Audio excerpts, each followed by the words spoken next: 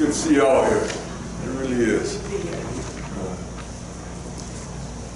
It's good. We're on our way back from this pandemic, from Hurricane Michael. I know Hurricane Michael was back in 2018, but it just seems like the Satan had done everything he could to shut down the works of God, especially at this little church here.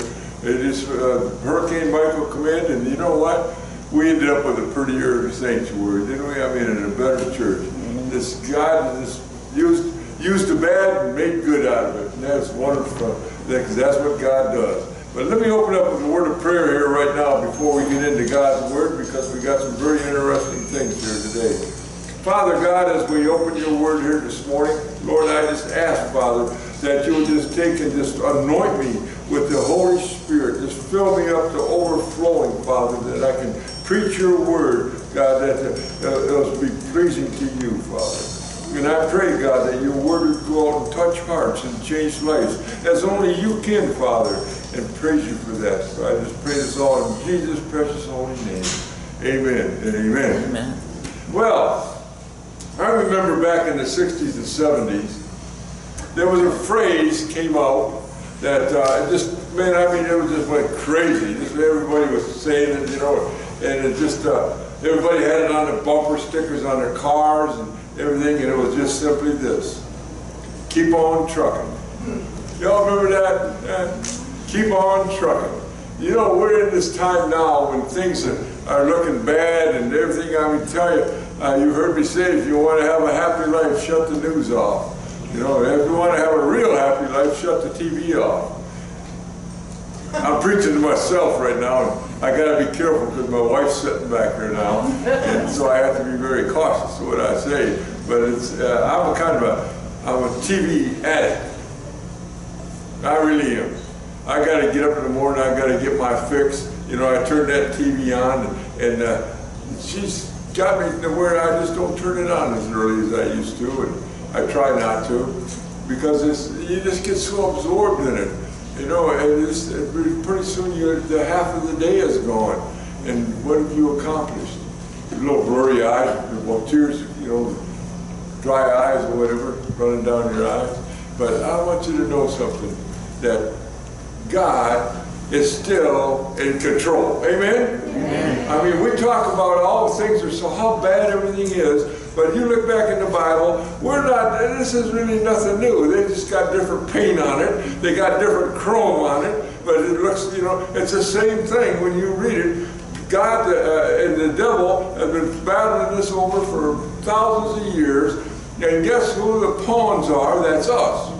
And we say, well, the churches today, they're getting so mixed up, the evil's coming into churches. Guess how evil is getting into the churches? On the backs of the people that are coming in. Yeah. Because Satan only has the power, he only has what we allow him to have, what we give him. It is sad because we can tap into the greatest power in the universe. As a matter of fact, it's the power that created the universe. That's God. We can tap into that power because we're his children. And you know, he wants nothing but the best for us. He doesn't want us to live second-hand lives. God did not make junk. Don't ever think yourselves being junk. God did not make junk. We are much, much better than that. And you know what? I'm just might going to preach this sermon I got here in front of me today. How many times have you heard me say that? I'm going to start looking down now a little bit, so I see everybody where you're all at. And so I'm just going to go ahead now. But regardless of life, and no matter what station is in life we are, no matter what's going on around us, we need to keep that slogan, keep on trucking. Just keep on trucking. And God, that's what he wants. But you know why? Because he's there with us. He's got us by the hand. He takes us by the hand. And he leads us through these dark places. He leads us, you know, yea, though I walk through the valley of the shadow of death, I will fear no evil. Why? Because God is there by me. You know, I would be scared to death. I remember things I've gone through, and you know, it's really worried me. Why? Because I wasn't a Christian at the time. I didn't have God leading me through these places. But since I've accepted the Lord Jesus Christ is my Savior, He's there with me all the time. By the way, just a second, folks, in the sanctuary here. Hey, folks, all you out there on the internet, I want to say hi to you again. I'm sorry I didn't. I get so excited sometimes, I just want to get going here. But hey, if you want to really get excited, well, you come on down here and join us. I feel like that used car said, come on down here, come on down here. It's called BR549. Y'all remember that? All right. But do you think just maybe that the person who coined that phrase might have got it from God's word? You think might have? I think so. This was God's message to Israel and to us today. Keep on trucking. Regardless of how hard life may get, don't give up. Don't ever give up. That was Churchill saying, never give up, never surrender. Never give up. Never give up. Never give up. You know, we're just looking at the world today. Never give up. God is still there. And He's got great things for us. You know, He's got a great future for us and where we're going. And if you're a born-again Christian, you know where you're going. We don't have to doubt, we don't have to worry, because God says in His Word that be absent from the body to be present with the Lord. And that's one thing you think we can take, and you can write checks on that. You can take that to the bank, folks, because that's a Word of God saying that. And we need to realize just how much that is. But just, you know, let me say this to you. Y'all got gopher turtles around your house? Oh, I do, yeah. And I had one day, I had a snapping turtle. I'm telling you, I don't even know if I could get it into a wash tub, never in a wash tub. That's how big that turtle was. And I was watching that turtle, and that thing, I was afraid of it. I really was, because it was so big. I tried to go get a look at it, and then get up on its legs and start hissing. But you know one thing about that turtle? For that turtle to get anywhere, it had to stick its neck out. Yeah. And are we kind of like that? We got to sometimes get out of our safety, our comfort zone, and stick our neck out a little bit and start doing things for the Lord. Isn't that kind of right? Oh, come on now. Come on. Agree with me.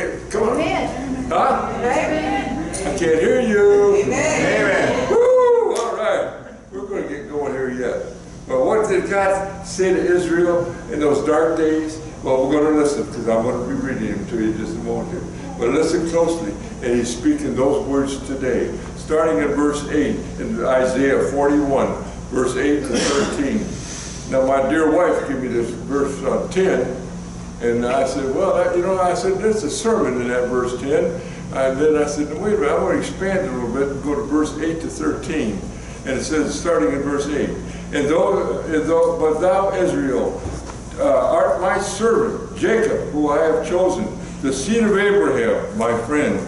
And it says that thou whom I have taken from the ends of the earth, and called thee from the chief men, thereof, and said unto thee, thou art my servant, I have chosen thee, and not cast thee away. Then verse 10, it says, fear not. This is a verse that we need to highlight, underline, or however you want to do it. Memorize it. Have it tattooed on your arm, you know, wear it and write it on paper and put it on your forehead or put it on the mirror or somewhere, because when we start feeling down, we start feeling overwhelmed with things going on around us. You just read this verse here. Fear thou not. That's God saying that. Fear thou not, for I am with thee. Be not dismayed, for I am thy God. I will strengthen thee, yea, I will help thee, yea, I will uphold thee with the right hand of my righteousness. Wow, what a promise that is. I'll tell you what, that's just, I was going to do my John Wayne imitation, but I tried it back in Sunday school and nobody recognized what it was, so I'm not going to do it here, because there are a lot more critics here. Okay, and then verse 11, behold, all that they insist against thee shall be ashamed and confounded, and they shall be nothing. They'll be gone. And they will strive with thee shall perish. So all the folks that are coming against you, the ones that are talking bad about you, the ones that are trying to do harm to you, God says He's going to take care of them for you. Don't you worry about it. God's going to fight your battles for you. Just like He did for the nation Israel. He fought their battles. And look at, He sent Gideon down there. Gideon and 300 men against all them other bad people. And you know what? God chased them all off. God gave them direction. This is the battle plan. This is what you're going to do. And they did it, and they all ran for cover. Because why? God's bigger than all of them. And you know what? Just like when Jesus was on the cross, and it said He could have called 10,000 angels. Wow. But He didn't. He didn't do that. He stayed on that cross for us, for you, for me, for all of us, the whole world. He didn't have to. He could have got down off that cross and went to heaven right then. He said, I've had it with this. But He didn't. You know why? Love kept Him on that cross. Love kept Him there. Love for all of us. That's something you don't hear much of today, but that's so true. And then verse 12, thou shalt seek them and shalt not find them. This is the people that are against you. And even then, that contend with you, even them that contend with thee, they will war against you, thee shall be as nothing. Don't worry about it. There's a thing of naught. Verse 13, for I, the Lord thy God, will hold thy right hand, saying with thee, fear not, I will help thee. Fear not, I will help thee. You know, that's something when a neighbor tells a neighbor, hey buddy, you need help putting that fence up, you need help doing so, I'll give you a hand. But when God says, fear not, I will help thee, do we take Him at His word? Do we say, praise the Lord, or do we say, hallelujah? And I know I'm getting a little excited here right now, but it just can't help but get excited when you think about God, the Lord Almighty, the creator of heaven and earth, says, I will help thee. Amen? Amen. Well, I'm telling you, come on now. The Lord God Almighty is going to help thee. Amen? Amen. Michael, I'm telling you, we got to start getting microphones out there. More often, you got to get them trained. Yeah. All right. But here's the first one. I won't get to the main divisions. Here are these verses now. To fear not. Boy, that is so good. If we could take that and wrap our head around it and just realize Jesus Christ, God, and the Holy Spirit are saying, fear not. Fear not. Don't worry about it. Ain't no big thing. Don't mean a thing. Y'all heard that before. Don't mean a thing. Well, the people that come, they want to do bad, they want to do harm, they want to do all these things. And you know what? God says to you, fear not. The ones that are wanting to do you bad ought to be saying, you're going to get it. God's going to get you. Because you don't bother my people. You don't hurt my people. They're my people. Amen? Amen. I'm getting better right now. Verse 8-10, that says, fear not. Right there, it tells you. Do you believe God's word? Do you believe His Bible? Do you believe this? Do you believe all this what's in this Bible? Or do you say, that's an interesting book. I really like it because it's genuine leather. I love the smell of that. You know, it's just, but I love what's inside it more. God's love letter to me.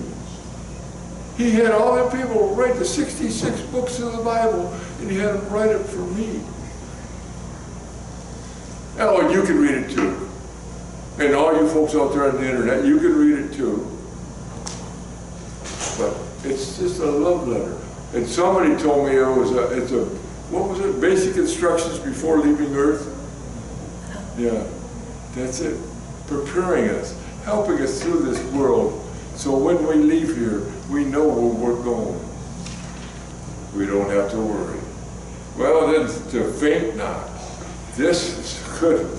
this is really good to faint not, because when you're getting down, people are getting on you, and things are going bad. You know what? Too much month and not enough money. You know, too much month at the end of the money, I should say, like that. We don't have to worry. Because I tell you what I do. Let me tell you what I do. You know, if I'm a little late paying a bill, and they start yelling at me and sending me all kinds of nasty letters, I just don't put their name on the list next month. You know, you know, then they leave me alone. No, we're to be honest in our dealings. I had a couple of good jokes too I was going to tell you, but I can't remember them now.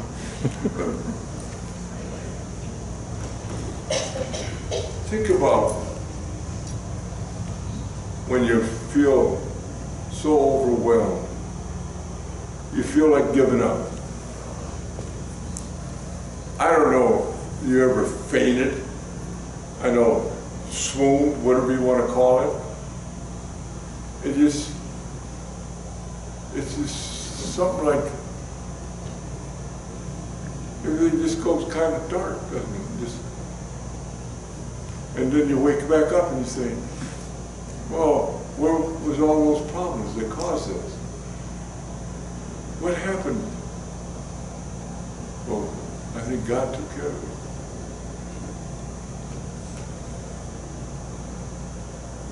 He says, faint not.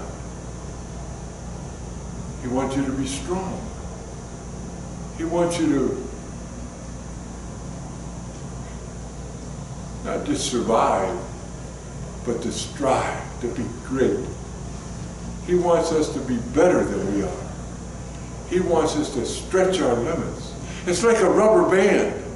And I love this illustration. A rubber band, you put it in your hand, and what good is it? You know, but if you take it, when you start stretching it, and you put it around something, it holds something together.